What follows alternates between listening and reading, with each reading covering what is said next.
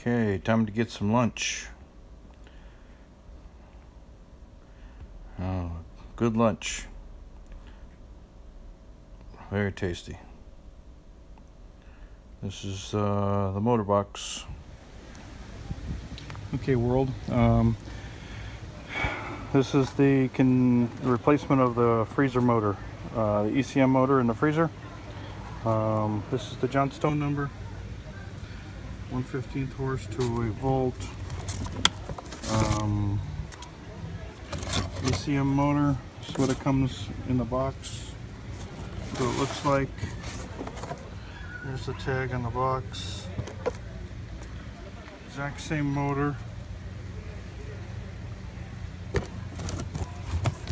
Hopefully everything's exact, but it looks pretty exact. Here's the motor. And it looks like. There's a plug on the end.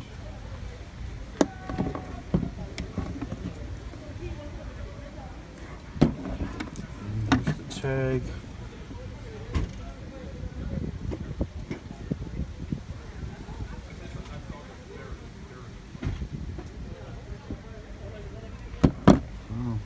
It looks like a little short fat guy, like a Tecumseh condenser fan motor. A little short, thin, squatty, or like a thin, like those pancake suction dryers too. Anyways, so let's stick this thing in. Okay, let's change this little baby out.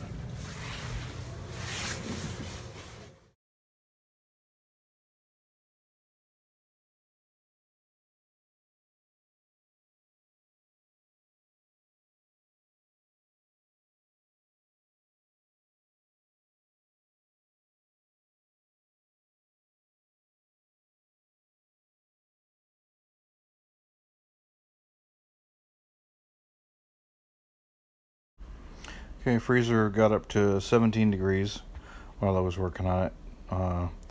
Then I turned the unit on and waited a few minutes, and pulling down pretty good. Smooth as a baby's butt. Sounds nice. 0 degrees, man. Saw it go through defrost, and it went in and out of defrost exactly like it should. Alright, cool. Thanks. Okay, bonus features. There actually is some different things about that motor I noticed. So if anybody's got some input or notices, there's actually at least 2 things different about that motor that I noticed.